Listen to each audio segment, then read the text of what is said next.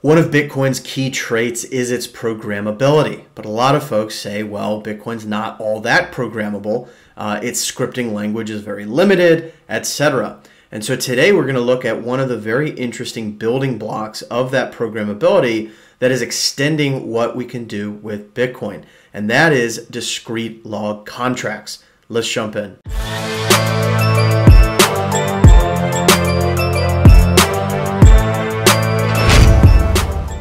Welcome back to another video. My name is Ian Major. I'm an entrepreneur, Bitcoin pleb, and all-around raging capitalist. And I've been waiting to do a video on discrete log contracts. I think this will likely be the first of several videos. And for those who have been watching the channel for some time, know that I have a whole playlist on different ways in which folks are trying to add more programmability to Bitcoin, right? Bitcoin script is purposefully simple. You know, we want the base settlement layer that is Bitcoin to be purposefully simple. This minimizes attack surface. It makes it super calcified and robust, and is therefore the most secure, immutable blockchain in existence, and it's not even close. But then the question is, how can we extend the usefulness of Bitcoin through additional layers, either on top of Bitcoin or, you know, adjacent to it or connected to it in some way? And so discrete log contracts is quite a dated concept that has really become a lot more practical with Taproot that happened last year. And so today we're going to explore what are discrete log contracts, how do they work, what are some of the use cases they support, so you are not going to want to miss a thing. For those returning to the channel, welcome back, my friends. As always, it is a pleasure to have you. And for those new to the channel, I welcome you as well. If you like this type of content, I invite you to consider subscribing and join us in our growing merry gang in cyberspace. I cover all manner of Bitcoin related content, including a whole slew of tutorials and how-tos on acquiring Bitcoin, securing your Bitcoin, privacy best practices, running your own node, news analysis, as well as kind of thought pieces like this that delve into some of the different technologies within the Bitcoin world. And so if any of that sounds good, I invite you to come along for the journey. But with all that out of the way, let's dive into the meat for today and talk a little bit about the motivation behind DLCs, and then we'll get into how they work. The concept of DLCs goes quite a ways back, and this comes from Taj Dryja, who, as it happened, was one of the co-authors of the Lightning Network white paper. And the motivation behind this is to enable trust-minimized, sort of off-chain contracts that help solve for some of the potential issues we see with broader smart contract platforms, you know, like Ethereum, and of course there are many. And those include things like potentially high fees, right? When you try and cram all this functionality on the same sort of base layer, which, you know, Ethereum did and is facing, you know, high fees as a result.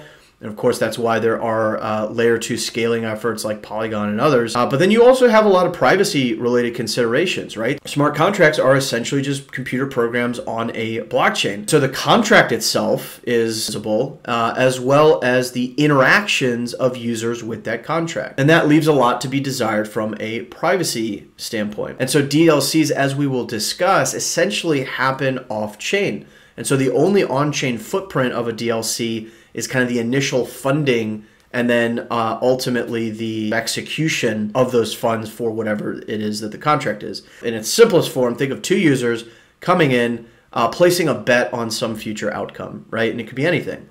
And so what happens is these two participants come together, they put up funds into what is essentially a multi-sig contract, and then there is what's called an oracle, which is broadcasting information about a particular event outcome.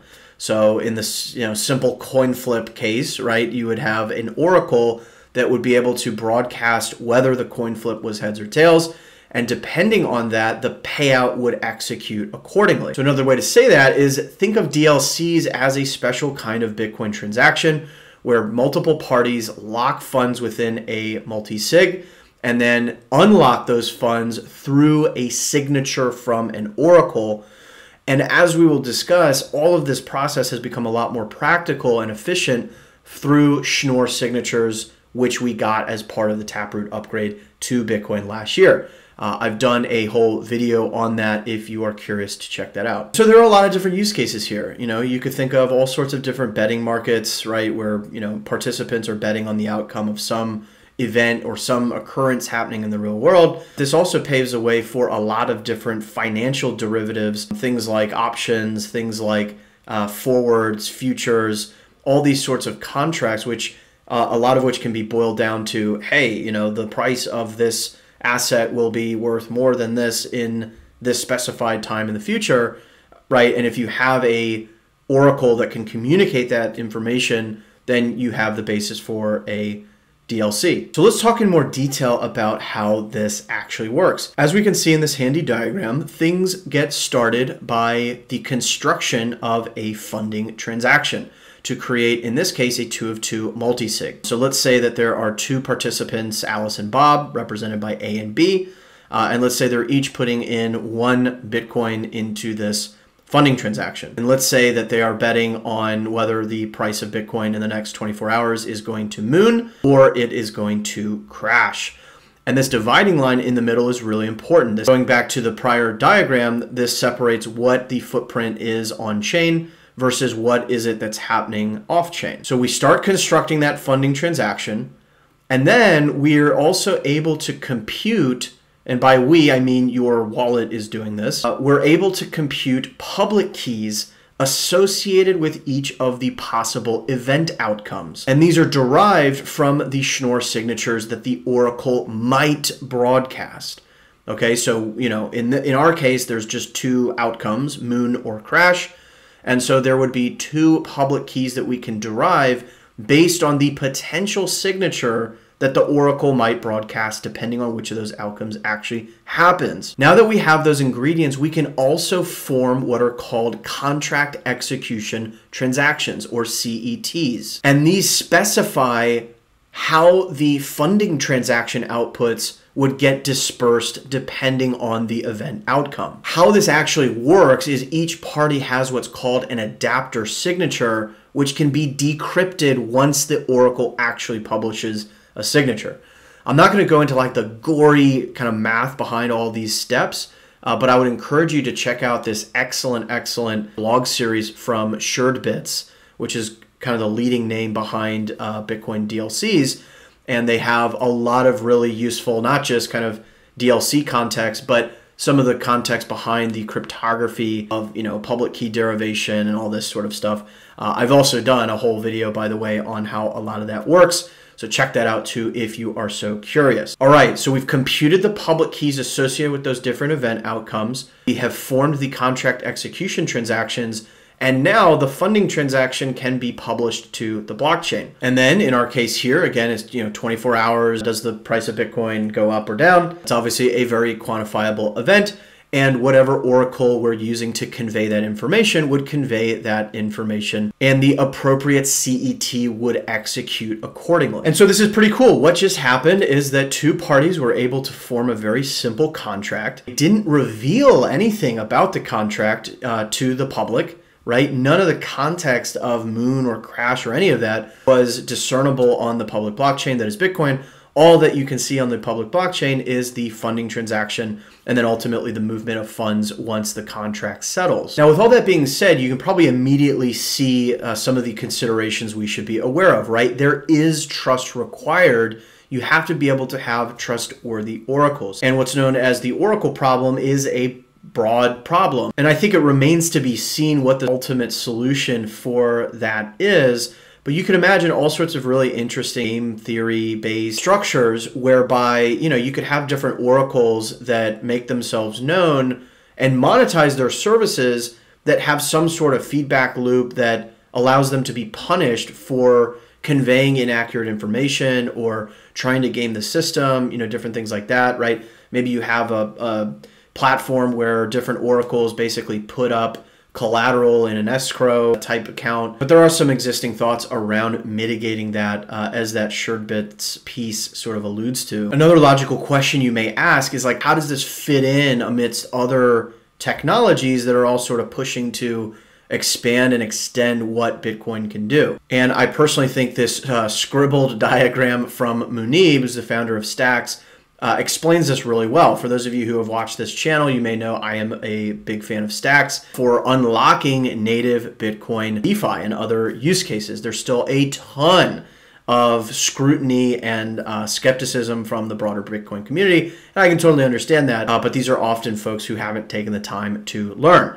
Nonetheless, what he outlines here are these different sort of layers, right? And so all the way in the middle are Bitcoin script, right? Like this is native Bitcoin script. And what each of these sort of circles or, squares represents is kind of the breadth of use case that can be supported. And so as you go to the next level up to off-chain contracts, example DLCs, which we've just discussed, that enables you to do yet more use cases like the ones we were talking about earlier. Taproot, as is written along the right-hand side of this, makes number 3 and 4 a lot more practical and efficient. And it also paves the way for even more use cases in the future. So said another way, with Taproot, I fully expect that we see number 4 and 3 here continue to expand outwards. But for now, there are still certainly use cases that require a more kind of global state that couldn't be supported by just things like DLCs.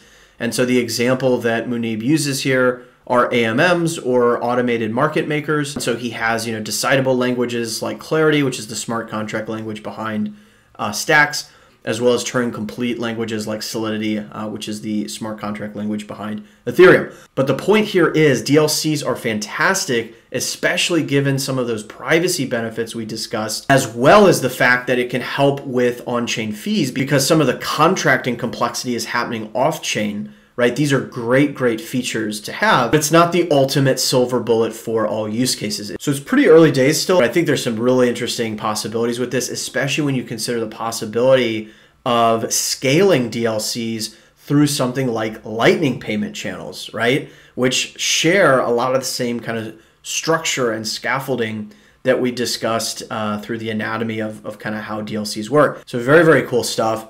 Where I want to head next is just to point you to a couple of the tools that I think are very interesting related to this topic. And I'm going to do videos in the future with deep dives into each of them. So let's take a look at those next.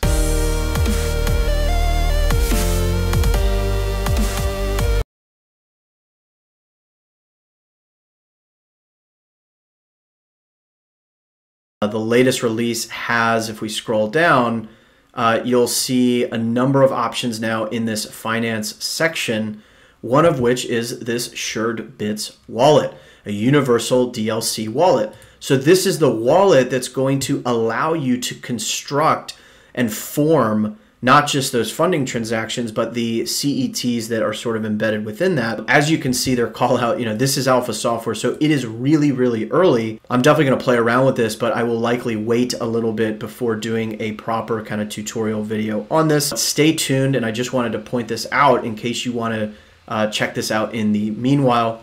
The other really interesting accompaniment to this is something called Crystal Ball. And so this is an app that allows you to become an oracle. So this is also from Suredbits, but it allows you to become an oracle and create Bitcoin bets. This is early alpha release. So again, I will be doing some videos in the future on this, but I just wanted to point this out. While DLCs really have all the technological ingredients required, the interfaces for users are still very much coming up to speed. And these are two great examples of that.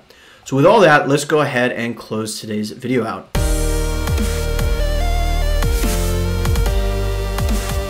All right, there you have it. So we talked through DLCs, discrete log contracts. We talked about what they are. So essentially a special type of Bitcoin transaction that forms a multi-sig and unlocks funds through the signature of an oracle.